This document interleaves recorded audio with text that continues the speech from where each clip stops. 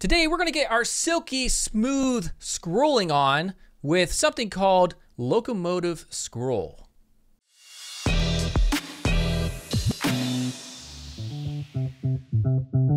Hey everybody, what's up? Gary Simon here. So today we're going to be stepping into the world of front-end development, and we're going to be checking out a JavaScript library called Locomotive Scroll. Now, Locomotive Scroll has been around for a while, but it gives you so many options and flexibility for creating nice, smooth scrolling, kind of like a locomotive train, if you will, how it takes a while for it to stop, and also parallax that's built into it if you wish to use that. So this is the GitHub page for it, which I will link below. I'm going to show you how to install it with a JavaScript bundler. We're going to be using Parcel, and there are a lot of options here. So a lot of popular websites that are, really well designed, kind of sites that you see that are on the AWWW Words site. And so I'm going to show you how to get up and running with that. And as always, make sure to check out DesignCourse.com, enter your email for the upcoming launch, and subscribe here as well, and let's get started. 1 second, before we begin, the sponsor of this video is Scrimba. Now, in case you've been living under a rock, Scrimba.com is an interactive learning platform for coders. They've recently launched their front-end development career path, which is a collection of courses that cover HTML, CSS, JavaScript, React, and much, much more, as you see. It's over 75 hours of awesome content. There are hundreds of interactive coding challenges, and it's all geared towards helping you go from beginner to someone that's hireable as a front-end developer. So check out the first link in the description below to get 50% off. All right, so what we have here is just an empty, or almost an empty folder. Why would I say it's empty? It's not empty. Loco, I'm calling it for Locomotive, whatever. And inside of it, I just have an index.html with some quick boilerplate, which is generated, by the way, hitting exclamation point enter, which is an Emmet abbreviation for just generating all this stuff. I also added this link element to a CSS main.css file. I'm using Sass here, so you want to get the live Sass compiler, which is right here, if you want to do the same thing. And I'm also using, I won't be using the live server this time, I forgot, but we'll get to that in a second. So there's no HTML written in here, that's custom at least. And what we want to do first is I'm going to go ahead and get our locomotion or locomotive scroll included into our project. So we're just going to use a JS with a bundler option right here. And if you want to install it, right here is what you want. npm install locomotive scroll. So down here in the terminal, first thing we're going to do is npm init-y. That's going to create our package JSON file right here, which is now empty. And now we're going to run that file, or not file, command, npm install locomotive-scroll. So this should go here pretty quickly. Yep, we're done. And at that point, we're going to come to our index.html. We're going to type script, and our source is just going to be a file that doesn't yet exist called index.js. We're going to create index.js right here. Inside of index.js, we want to go ahead and just put in just this real quickly. We'll change that up in a second. We're going to save that, and then we're going to use, instead of like Webpack, there's a much simpler alternative called Parcel. I already have it installed. I also have a video tutorial on my YouTube channel. Just go to my channel and then click the search button and just type in Parcel. And I'll show you how, basically how to install it. It's very simple. And then how to use it essentially. Parcel index.html. So that launches a server at localhost 1234.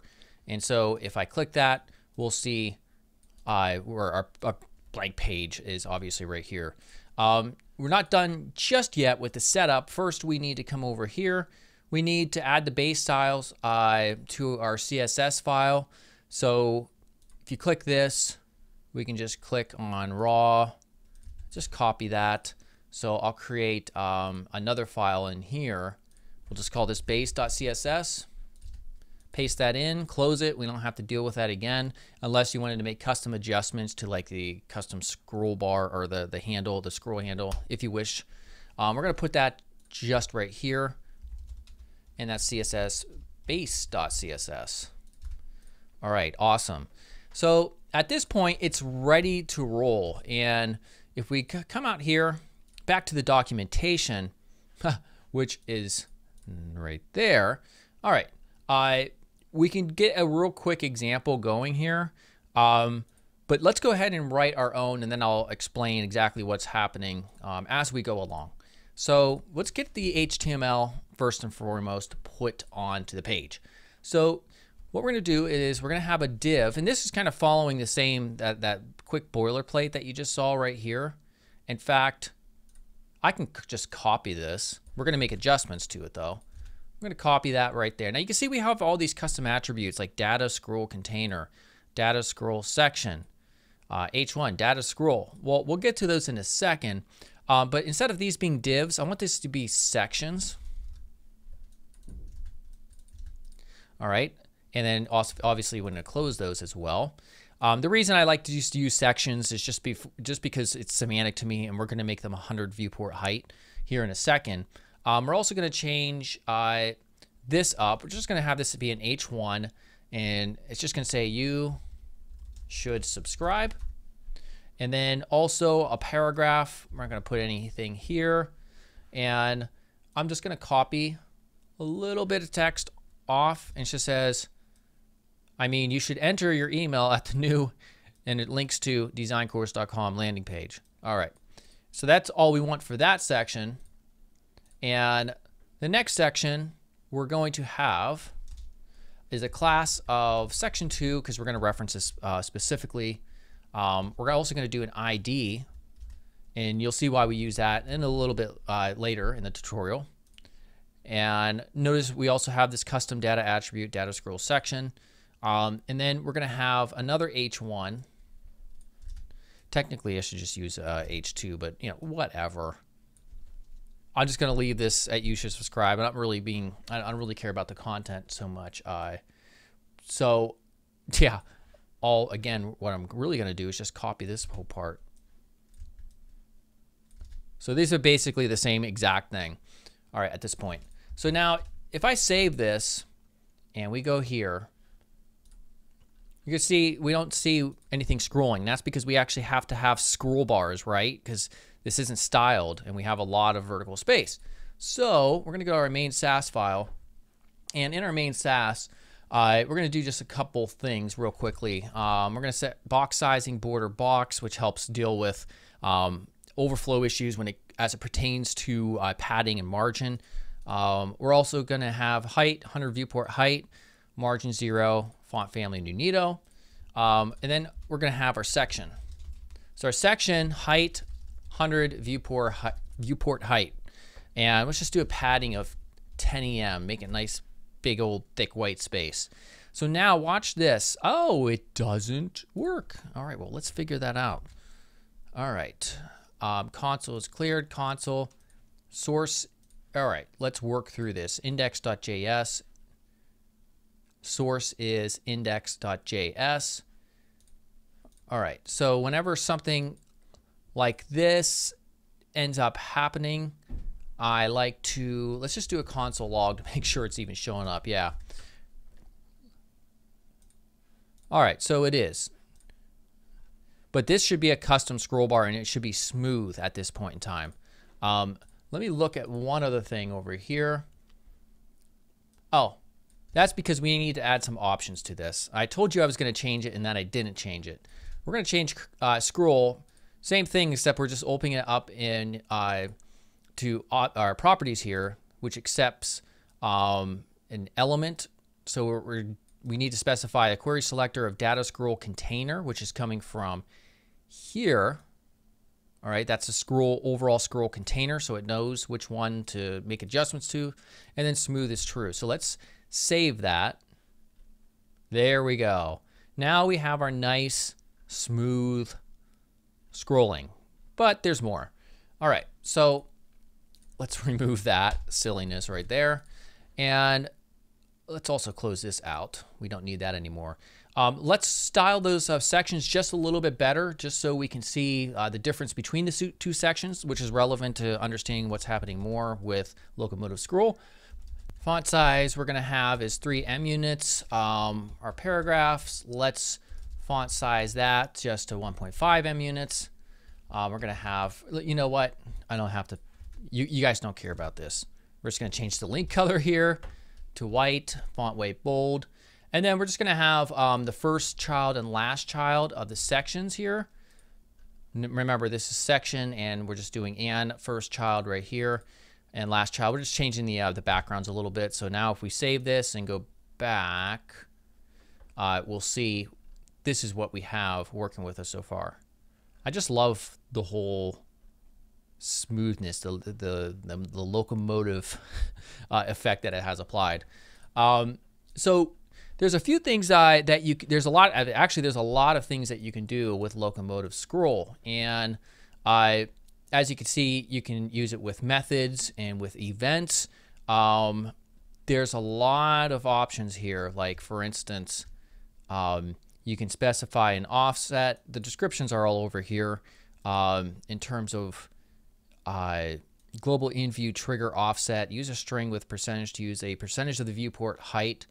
So these right here, these instance options are all specified in the index.js file right here. So for instance, if we wanted to specify, let's see, lerp right here. You can actually choose or specify the speed. No, it's multiplier. Sorry about that, the multiplier. If you want this to be like a faster scroll or slower, then you can specify the multiplier property right here. So we can put multiplier. By default, it's at 1. So if we change it to like 0.3 and save, you'll see how slow it doesn't really it doesn't really go very far. And that's kind of like bad usability in my opinion, because I'm using my mouse scroll wheel and like I really have to go far. On the other opposite end, like you can change this to like 5 and you'll see how this behaves. Really fast, a little bit too fast. So, you know, there's a nice middle ground in the middle. I would say 1 is pretty good. I like that. But nonetheless, now you understand that you can specify any of these over here in this object area and the configuration options for a Locomotive Scroll. Next up, element attributes. All right, so every time you want, one thing that's really cool, by the way, is that it has worked in Parallax as well, if you want Parallax. So let's just work in some Parallax to one of these elements here. So let's go ahead and we're going to say, first, if you want to have Parallax or anything affected by that, you have to put in the custom attribute data-scroll. All right, very important, otherwise it won't work. We also, for Parallax, we put in data, scroll, and then speed. Now let's just make it 2. So we can go ahead and bring this back up. Now notice that, now we put it on the paragraph, the last paragraph element here in the second class, and watch how cool that is. And of course, if you adjust this value, it's going to affect it a lot more, so you can adjust this at your own will. We can also attach a custom class or class that gets attached to this element right here when it is scrolled into view, when it's in the viewport. And that allows you to specify custom CSS properties in that class that make it do or change in any number of ways. And then you can apply a transition to make it animate, which is really cool. So let me show you how that one works. So what we want to do is specify data scroll class right here, the element in view class. So data scroll class. And we'll just say scroll class. I'm not very unique or original. So we'll save that. And in here, we're going to, in our CSS, we're going to define a scroll class. And let's just make the opacity 1, which is what it already is. But we're going to take our custom paragraph, which has this class attached to it, opacity 0, and then transition opacity, we'll say something crazy like 6 seconds. So now we come back and we scroll down, it's not working. Why is that not? Oh, I think I know why. Because we didn't have, I didn't yet add that class. So class equals custom P for paragraph. Now it shall work. Look at that. So you could do any number of things. And notice how it doesn't, it's not making it go back to the opacity 0 every time. There's a repeat attribute or option, if you will, right here, data scroll repeat. So we take that and we say data scroll repeat equals true. So now the behavior is, if we do it again, now it's going to add that back every time. So you can also do, you can adjust the scroll speed, by the way, with data scroll speed. Oh, right there. Okay. I think for some reason I didn't think I covered that. But notice if you make it really fast, it's going to affect its position among other elements. So you have to fine tune that. You can also have added this right here. You can make this a parallax element by adjusting or adding the properties here. You need to add data scroll to this element along with the data scroll speed, and then you can make them both parallax. So there's a million different things you can do here. Just go through all the documentation. There's a lot of properties. Just data scroll sticky, you can do delays, you can change the direction of the parallax. You can make like a horizontal parallax where it moves from left to right or right to left. Just a ton of options. Very, very cool stuff. All right, so hopefully you enjoyed that. If you did, make sure to subscribe, leave a comment, leave a like, check out DesignCourse.com, and I'll see you soon. Goodbye.